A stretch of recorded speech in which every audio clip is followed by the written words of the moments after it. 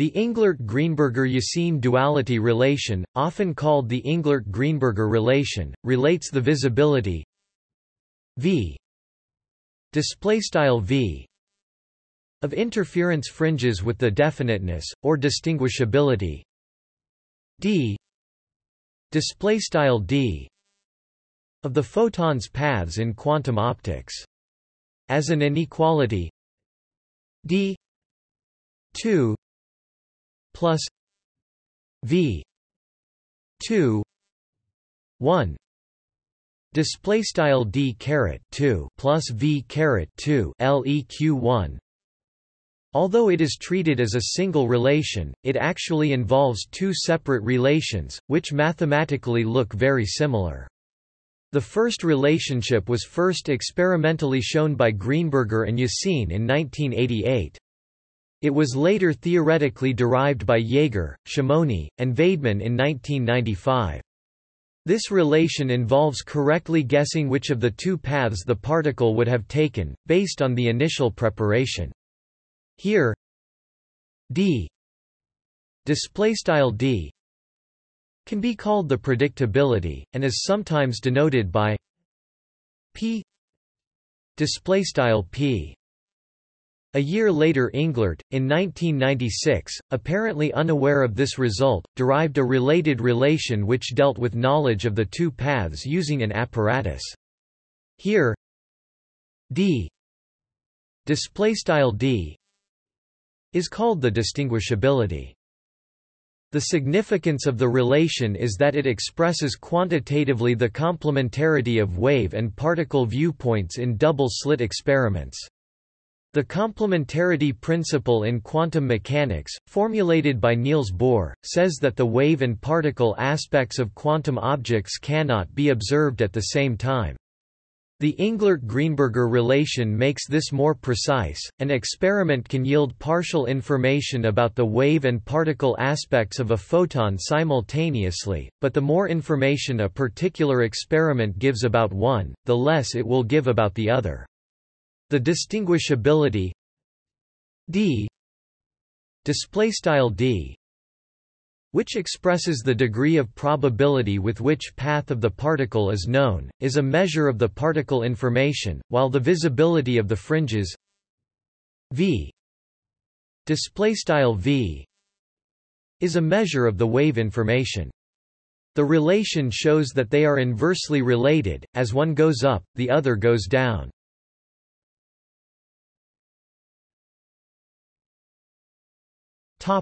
The mathematics of two-slit diffraction. This section reviews the mathematical formulation of the double-slit experiment. The formulation is in terms of the diffraction and interference of waves. The culmination of the development is a presentation of two numbers that characterizes the visibility of the interference fringes in the experiment, linked together as the Englert-Greenberger duality relation. The next section will discuss the orthodox quantum mechanical interpretation of the duality relation in terms of wave-particle duality. Of this experiment, Richard Feynman once said that it has in it the heart of quantum mechanics. In reality it contains the only mystery. The wave function in the Young double aperture experiment can be written as psi total x equals psi a x plus psi b x. Display style psi underscore text total x equals psi underscore a x plus psi underscore b x. The function psi a x equals c a psi 0 x minus x a. Display style psi underscore a x equals c underscore a psi underscore 0 x x underscore a is the wave function associated with the pinhole at a centered on x a display style x underscore a. A similar relation holds for pinhole b. The variable x display style x is a position in space downstream of the slits. The constants c a display style c underscore a and c b display style c underscore b are proportionality factors for the corresponding wave amplitudes, and psi 0 x display style psi underscore 0 x is the single whole wave function for an aperture centered on the origin. The single whole wave function is taken to be that of Fraunhofer diffraction. The pinhole shape is irrelevant, and the pinholes are considered to be idealized. The wave is taken to have a fixed incident momentum p 0 equals h lambda display style p underscore 0 equals h lambda psi 0 x e I p 0 x x display style psi underscore 0 x propto frac e caret ip underscore 0 c dot x hbar x, where x display style x is the radial distance from the pinhole.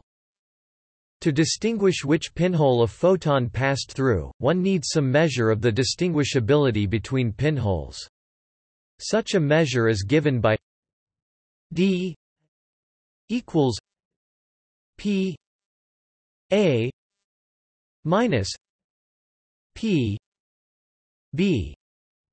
Display style d equals p underscore a p underscore b, where p a display style p underscore a and p b display style p underscore b are the probabilities of finding that the particle passed through aperture A and aperture B respectively.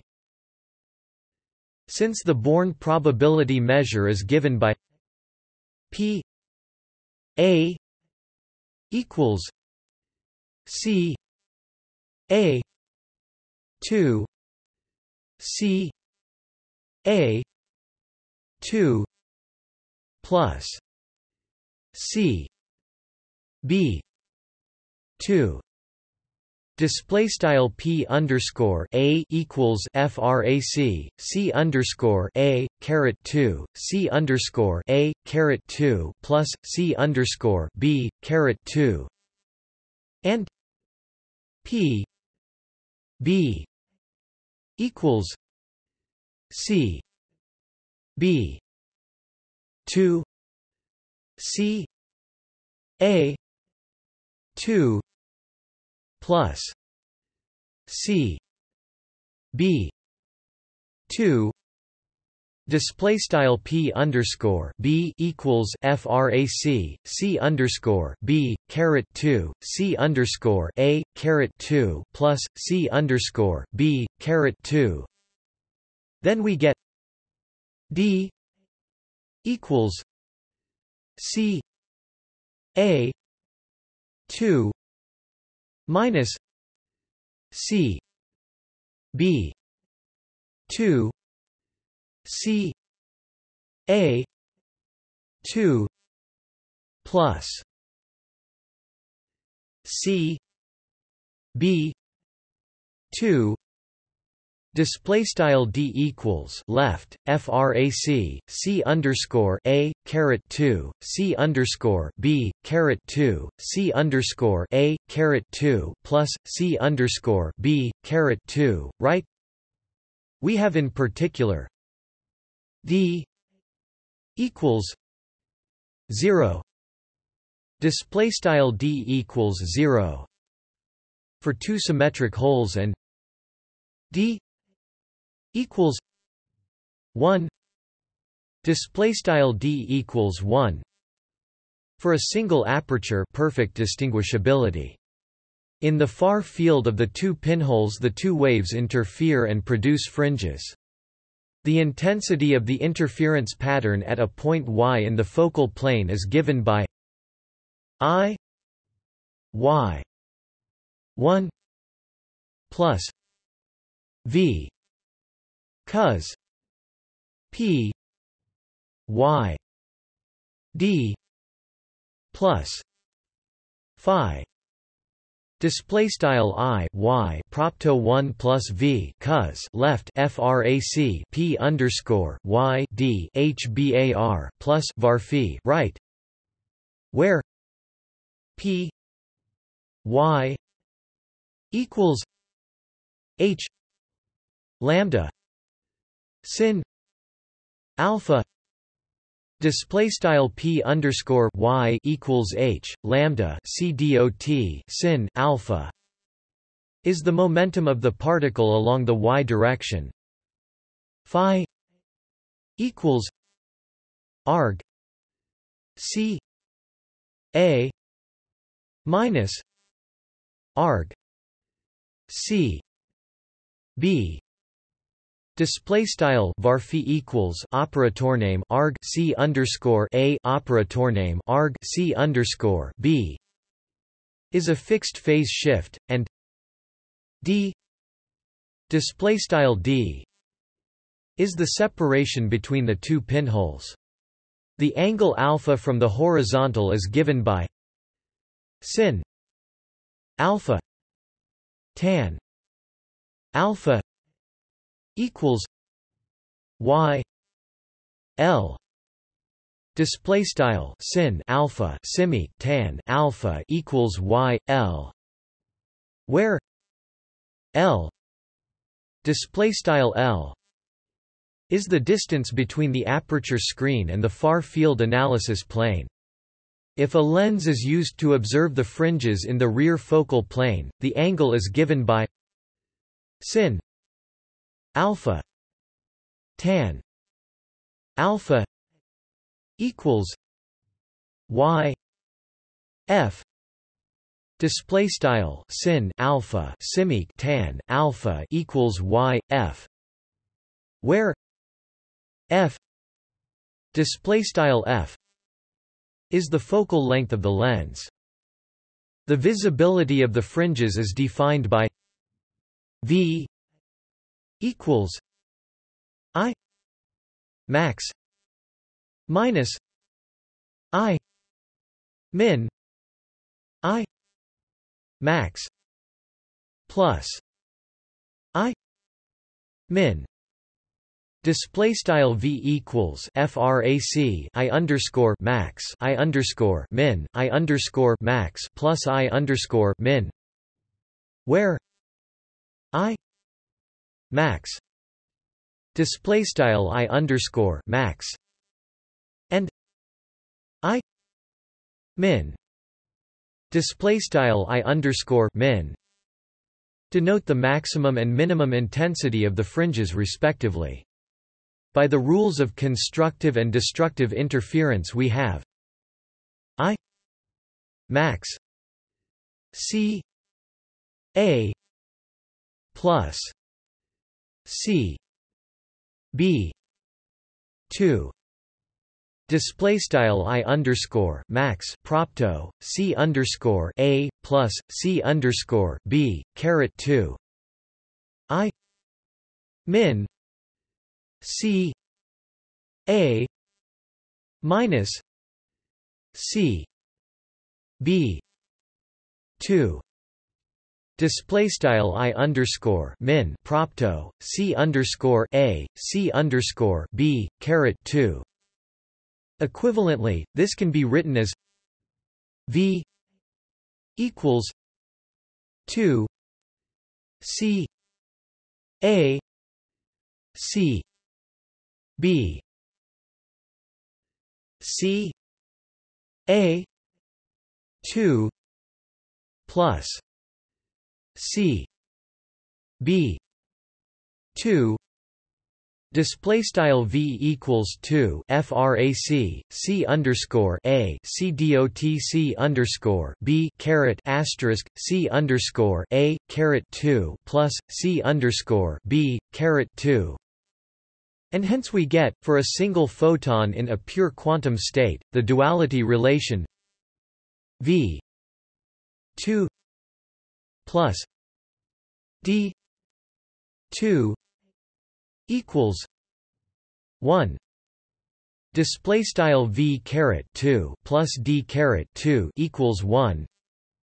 There are two extremal cases with a straightforward intuitive interpretation. In a single hole experiment, the fringe visibility is 0 as there are no fringes.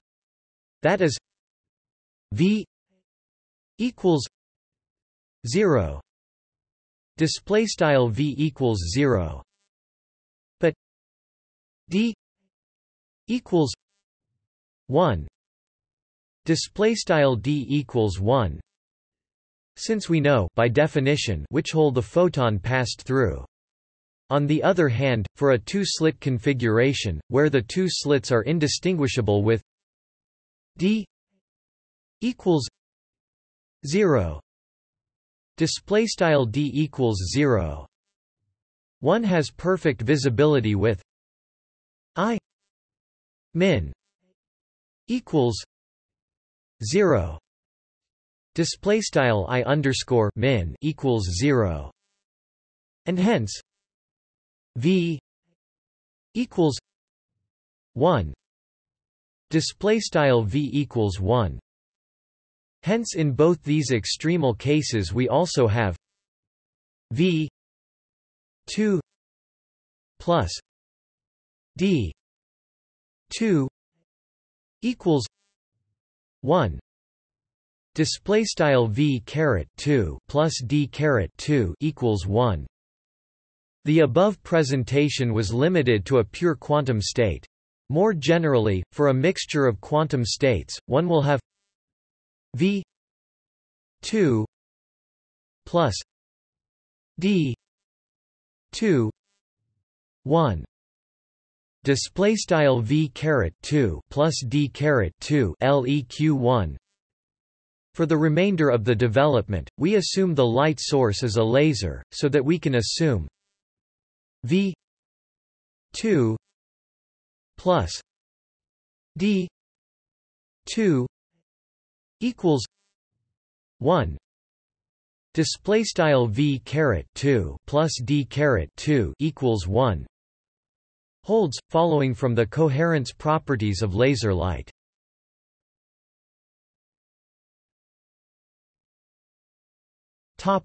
Complementarity. The mathematical discussion presented above does not require quantum mechanics at its heart. In particular, the derivation is essentially valid for waves of any sort. With slight modifications to account for the squaring of amplitudes, the derivation could be applied to, for example, sound waves or water waves in a ripple tank. For the relation to be a precise formulation of Bohr complementarity, one must introduce wave-particle duality in the discussion. This means one must consider both wave and particle behavior of light on an equal footing. Wave-particle duality implies that one must a use the unitary evolution of the wave before the observation and b consider the particle aspect after the detection. This is called the Heisenberg-von Neumann collapse postulate. Indeed, since one could only observe the photon in one point of space, a photon cannot be absorbed twice. This implies that the meaning of the wave function is essentially statistical and cannot be confused with a classical wave, such as those that occur in air or water. In this context, the direct observation of a photon in the aperture plane precludes the following recording of the same photon in the focal plane f. Reciprocally, the observation in f means that we did not absorb the photon before. If both holes are open, this implies that we don't know where we would have detected the photon in the aperture plane.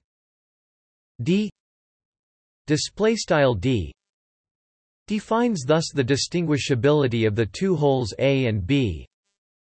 A maximal value of distinguishability d equals 1 display style d equals 1 means that only one hole, say A, is open.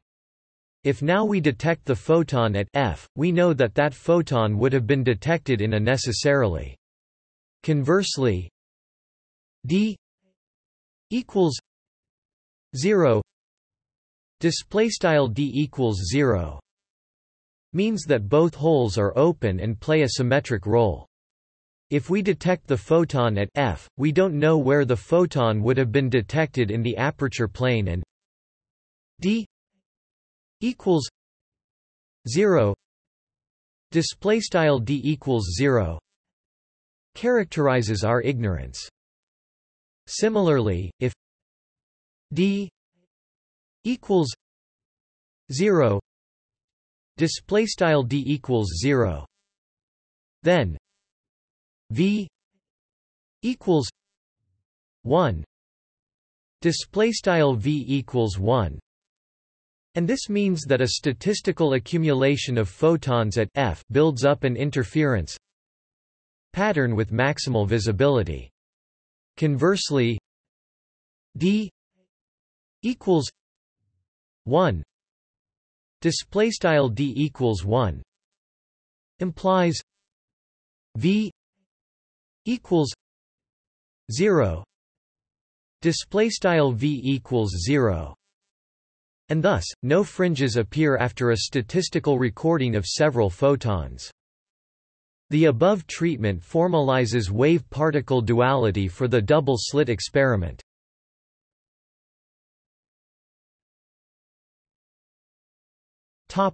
See also: Afshar experiment, quantum entanglement, quantum indeterminacy.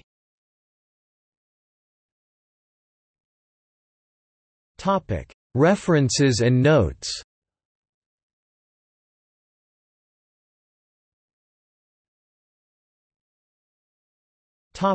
Further reading. Englert, Berthold Georg, Scully, Marlon O., Walther, Herbert 1991. Quantum Optical Tests of Complementarity. Nature. 351 6322, 111–116. Bibcode 1991 Natur.351, 111s. doi 10.1038 351111A0. Demonstrates that quantum interference effects are destroyed by irreversible object apparatus correlations, measurement, not by Heisenberg's uncertainty principle itself. See also, The Duality in Matter and Light. Scientific American. December 1994. Drezet, Aurelian 2005. Complementarity and Afshar's Experiment.